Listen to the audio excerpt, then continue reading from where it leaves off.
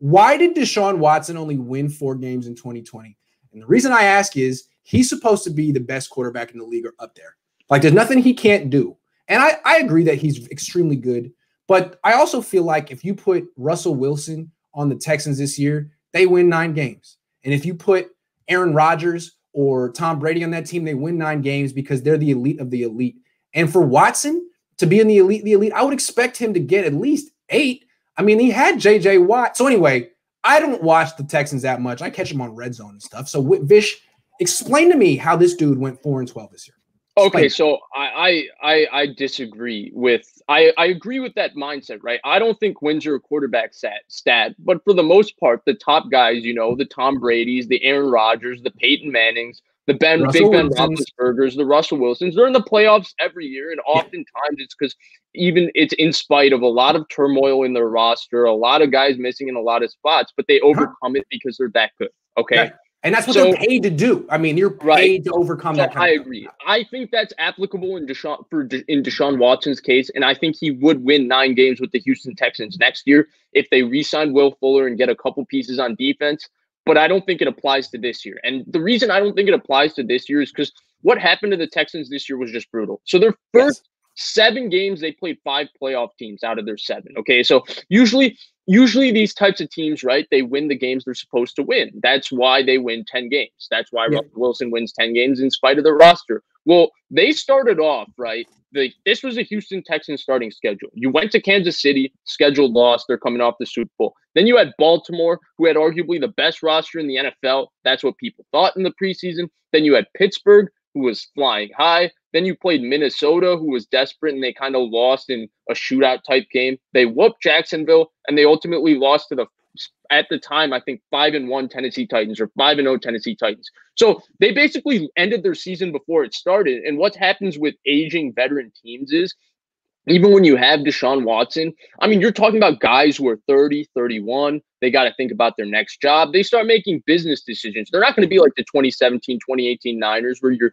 throwing out a bunch of undrafted dudes who are just happy to play and they're going to go play their butts off. The Houston Texans fired their coach. They had a lot of changes in their roster. They had all of these problems, and they started off horribly, where their season was done before it started. And I think that's why they went 4-12. I think if you hire a competent coach, let's say they hire Brian Daboll, let's say Deshaun Watson gets appeased and he stays there. Let's say they re-sign Will Fuller, maybe bring in a couple of defensive pieces. They're not going to be a contender because the roster won't be good enough, but I have no doubt that they would go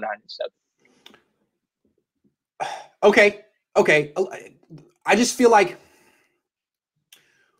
well, let's break him down like this. I mean, his playing style, I know he's become more of a pocket quarterback. He used to run around a lot. He does fumble a lot. I'm just like, for a quarterback who's elite, it seems like he has holes in his game that maybe Russell Wilson doesn't have.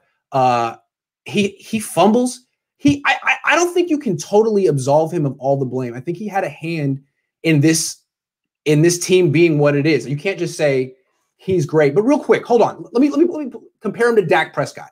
Dak Prescott before this season had never had a losing season.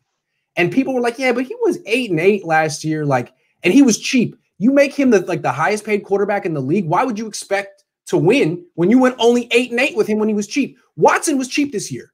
Watson will be cheap next year. His extension kicks in 2022. So to me, I mean, it seems like you could use the same logic against him. Be like, hey, man, say what you want, but why do we think that he's necessarily going to be this playoff lock every year making 40 when he was, I mean, wasn't a playoff lock making 10?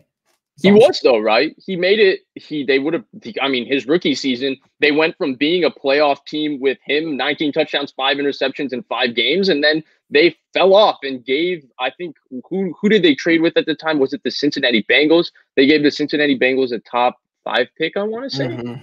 They gave somebody a top 5 pick. I don't think it was Cincinnati. Someone please mention in the comment section. Whoever they traded the next first-round pick to for Deshaun Watson, they gave them a top 5 pick. Then his next year, they made the playoffs. His second year, they made the playoffs his third year. So he's not been that kind of guy. In Dak Prescott's case, the reason people said that is because at the time of Dak Prescott being drafted, though he's been an excellent quarterback, a top 10 type quarterback his entire career, especially the last 2 years. His problem was they had Zeke Elliott. They had 3 Hall of Fame offensive linemen. They went and traded for Amari Cooper. And at the time, they had the best defense in the NFC West. And people said, yeah, Dak, you have every single thing. The offense, like Jason Garrett, isn't great, but he isn't horrible. It's not like the worst play calling. It's okay. Well, I mean, he's no better than Bill O'Brien. Sure, right. It's not good Okay. play calling. Yeah, It's fine. It's fine. Yeah, Sometimes they do something. It's okay. Good. Yeah, it's generic. Yeah, okay, right. And so everybody looked at, and he was in Dallas, so it got a little extra hype and all of that, and that worked against Dak Prescott. Those are both bad organizations. Man. Yeah, ultimately Dallas. Yeah.